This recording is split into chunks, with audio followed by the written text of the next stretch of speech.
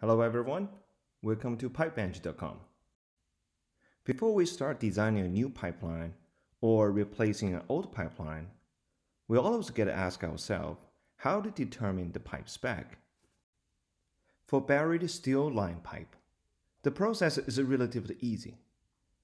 Many design codes and standards have established allowable limits for designers to check to make sure their line is within the limits. By using this great tool on our website, your stress analysis for your buried line pipe can be fairly quick. Next, I would like to use a quick example to show you how to use it. As you can see, if you scroll down, the pipe input data section is pretty much the same as many of our other tools. You have two drop downs for you to select the pipe and wall thickness. Everything typical value is already here. And also there's another drop down to select the pipe grade. So for our example, we assume it's going to be a 24-inch line, but has a thinner wall, thinner than the standard wall thickness. So the way to do this, like all other tools, let's go to custom, and then you have two more cells below it for you to manually put it in the pipe spec.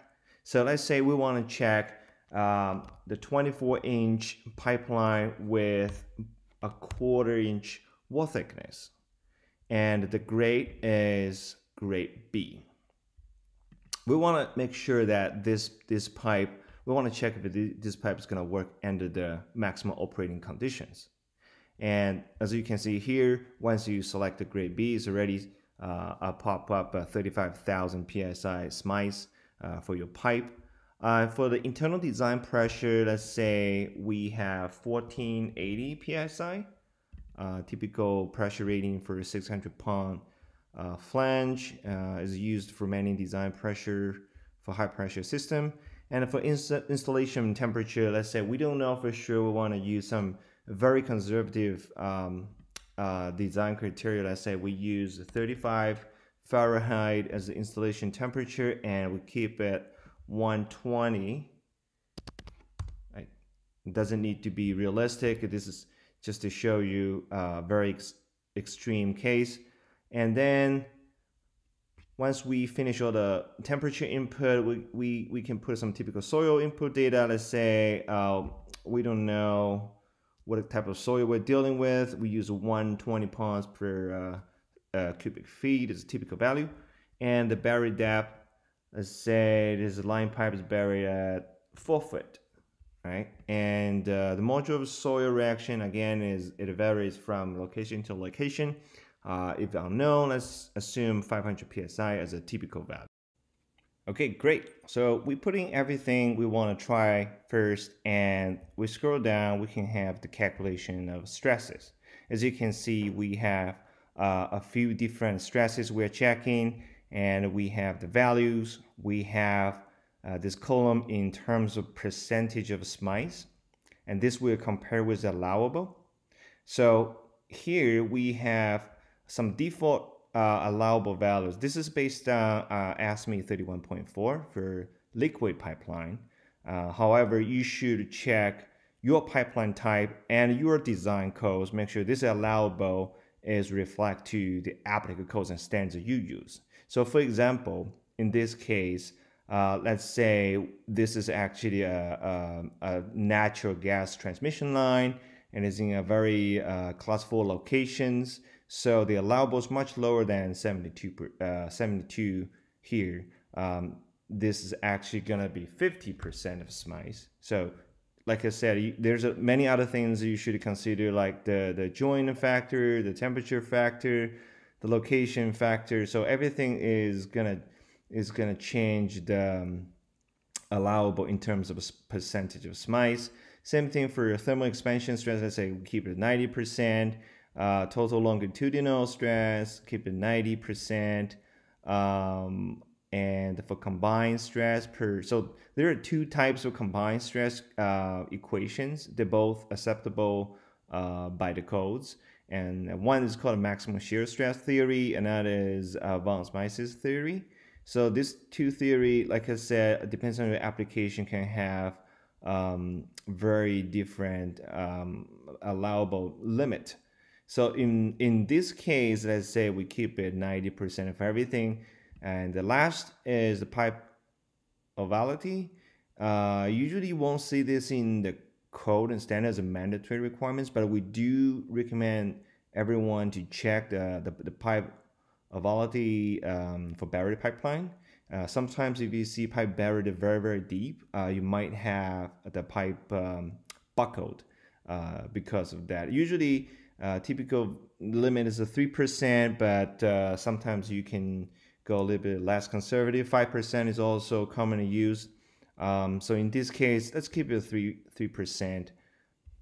Okay, great. Now we have all the allowables set. As we can see, there is 3 failed criteria. One's from the hoop stress. We're actually getting almost 203% smice, but we need to make it under 50. And also we failing combined stress for both theories. But we're good for thermal, we're good for total longitudinal stress, we're good for pipe ovality. So we have to go back to the pipe spec, and we need to either make a thicker wall or higher grade or both to make sure we pass the design criteria. So in this case, let's say we want to increase the wall thickness. Now we know 0.25 inches wall thickness might not be working. So we select it back to 24. We're gonna say standard wall thickness. We can see here is standard wall thickness, 0.375 inches. Let's see what do we got here. So okay, it's a little bit better.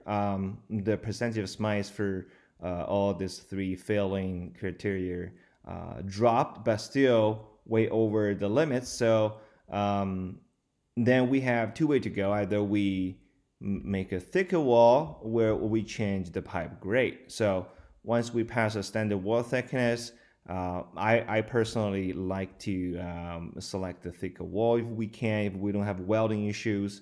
Let's say in this case we go for X70. So as you can see, we select X70 and 70,000 psi smice.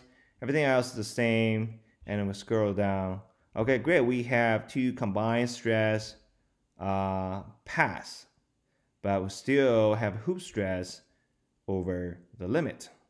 So if we stick with all the design criteria, the only thing we can do is go higher grade or thicker walls. But because we already select grade 70, typically this is kind of like the cutoff for higher grade. Once you go to X80, sometimes it's hard to find qualified welders for very high pipe grade. So let's keep it X70 and play around with the wall thickness. So standard wall thickness doesn't work. Let's use a heavier wall.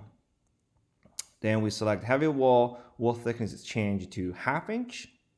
And we scroll down. Okay, 50.7, a little bit higher, still fail. So in this case, we can go even higher. Let's say go to schedule 160. Maybe that's too high. Let's go to 80. All right, so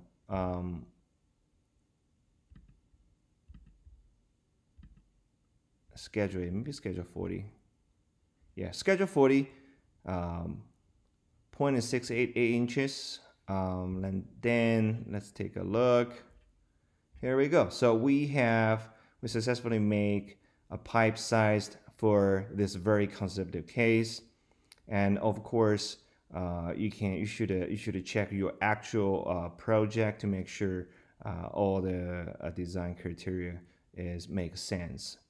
So after this, I would like to introduce 2 more features for this great tool. One is if you want to reset your allowable values for default, which is based on ASME 31.4, you can just click the box and everything should be back to the all original default values. And if you want to change it further, you can unclick it and manually change it to, let's say, 100 for combine, or 80 for hoop. Depends on, like I said, depends on which standard you follow. And then after everything, you can, like many our other tools, we can generate a PDF, a report. You can put in the project name, days, revision, developer. So in this case, we can just skip all that.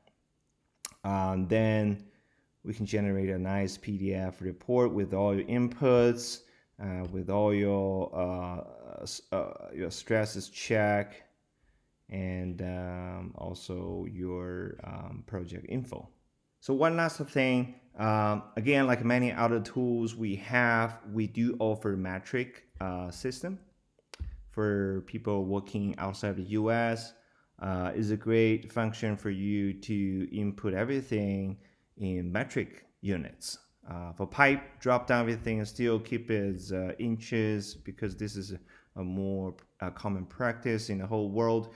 But if for the pipe grade, let's say we can follow the CSA grade, which in terms of MPa and design pressures in KPa, temperatures in at degree C, basically everything will be converted to metric units. And if you go to the report again, in the report, everything will convert to metric units. Great, so that's everything about this tool. Hope everyone enjoy our tools offered and our website. If you have any comments or suggestions, please contact us. We're more than happy to hear from our users about your experience and how you feel, maybe things we can improve. So anyway, please give us a shout, and see you next time.